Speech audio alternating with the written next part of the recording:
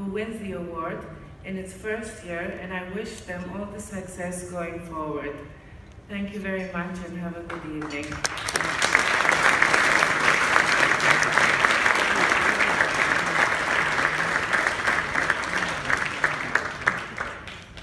If I could just ask Melih Bey, the owner of Comodo and the first recipient of this very special award, to join us on stage, and maybe General Jones, if you could join us as well.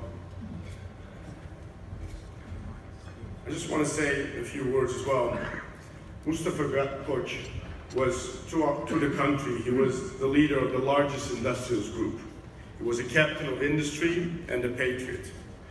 To many of us here, he was a colleague, a mentor, and a friend. To me personally, he was a source of inspiration, a role model, and a predecessor as the legendary chairman for 7 years retired. Frankly, I'm not even trying to fill his shoes. It would be an unachievable goal. I was humbled by his support for my chairmanship, and I will always remember the shock and sadness we all felt in the Thai community when we learned of his loss. For all the reasons above, when we decided to honor his legacy by starting the tradition of an award in his name, and when we were looking at nominees, I was keen on selecting a company deserving of the honor. And one we felt confident also that Mustafa Koç would approve of. I believe we succeeded in that goal with Comodo, and it is with no reservation that I ask Melih Bey to accept this award. Melih personally,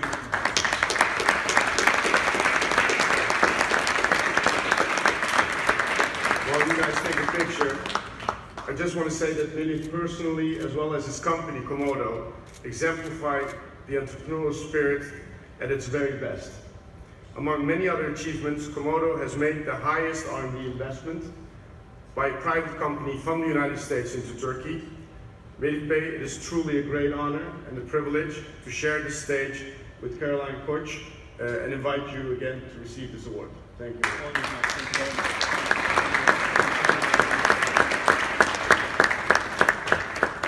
Next to Howard. Right here. Thank you.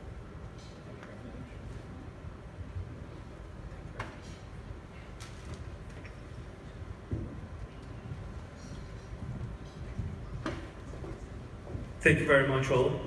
First of all, my condolences to Koç family, and thank you very much for organizing this amazing dinner.